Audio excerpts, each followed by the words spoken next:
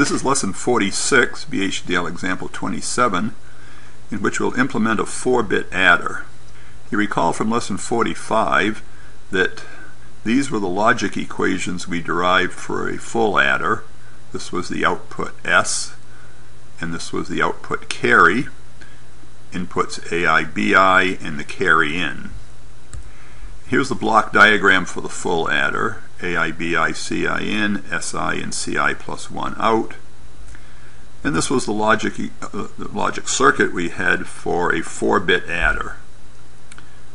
0 carry coming in, we're adding A3, A2, A1, A0 to B3, B2, B1, B0, getting the outputs sum S3, S2, S1, S0, and C4 is the carry out.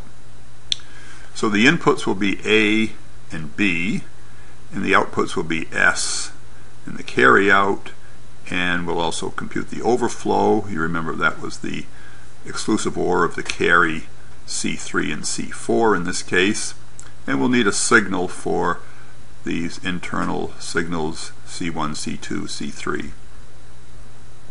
So let's write a 4-bit adder VHDL program. Here's the entity: input A, standard logic vector 3 down to 0, input B 3 down to 0. The outputs will be the carry flag CF, the overflow flag OVF, and the output sum S 3 down to 0. So here's how we can write the logic equations sort of all at once. C0 is 0. That's for the rightmost least significant bit. And then we just write the S. Remember, S is 3 down to 0, A is 3 down to 0, B is 3 down to 0. We'll need the signal C, which is 4 down to 0, because remember we have a CI plus 1 coming out. So C 3 down to 0, well, S is just A exclusive OR with B exclusive OR with C 3 down to 0. So this logic equation is really 4 equations. One's for S0, S1, S2, and S3. And then here's the carry out. So this is really the CI plus 1. So notice how we write C4 down to 1 gets A and B. These are each 3 down to 0. Or this was the C in, CI, which is C3 down to 0, ANDed with A exclusive OR with B. So again, this is 4 different equations. So the first one would be C4 gets A3 and B3, or C3 ANDed with A3 exclusive OR with B3, and so forth all the way down to C1 gets A0 and B0, or C0 ANDed with A0 exclusive OR with B0. So again, this reduces to 4 equations. The carry flag is just C4, and the overflow flag, remember, is the C3 exclusive OR with C4. The simulation shows that in fact it works. Here we're going to add A. We made a binary counter, counts from say 1 to F shown here. B we'll set to the hex value B, or 11. So 1 plus 11 is 12, or C. 2 plus B is D.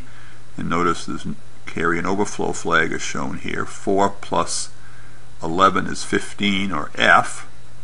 5 plus 11 is 16, which is 0 plus a carry. So now the carry bit goes high here as soon as we get to 16, because it's 4-bit numbers. The carry bit stays high. Thinking signed, B is minus 5. So if we add 1 to minus 5, we get minus 4, which is C. We add 4 to minus 5, we get minus 1, which is F, 2's complement. But notice if we add 5 to minus 5, we get 0, which is correct, all the way up until 8. But notice these are positive sign numbers, but as soon as we get to 8, that's the same as minus 8 as a 4-bit 2's complement number. So this is minus 8 minus 5. So the correct answer then is minus 13, but we show 3 here, so that's wrong. So the overflow flag, you see, gets set. And you can compare the C3 and C4 all the way along here, and you can verify that the overflow flag is the exclusive OR of C4 and C3. So the simulation seems to work. You can then design a top-level design using that adder 4 component along with the X7 seg, and then you can add the top 4 switches to the rightmost 4 switches, and you can have the sum displayed on the 7-segment display. The sum 3 down to 0 will be the rightmost digit. For the next digit, we'll take the carry flag at 3 leading zeros, so if you get a 1, it will show up as the carry flag in X4 here. And then we'll show the switch numbers actually on the leftmost 2 7-segment displays. So switch 7 down to 4 goes into the high 4 bits of X, and then switch 3 down to 0 goes in the next 4. So remember, this 16-bit hex digit is what gets displayed on the 7-segment displays, and the overflow flag will display an LD0. So it's easy to write the top level design. Then we'll have, this should be an M clock really, button switches LD, A to G, AN, and decimal point, and then you just add the components, adder 4A, X7 seg, and then you'll have the signals X, 16-bit signal X, signal carry flag, signal S 4 down to 0. So X15 down to 12 gets the leftmost 4 switches. X11 to 8 gets the rightmost 4 switches. 7 down to 4 gets the carry flag concatenated with 3 leading zeros. And then the sum is on the rightmost 7-segment display. And then you just port map the adder 4 and port map X7 seg in the usual way.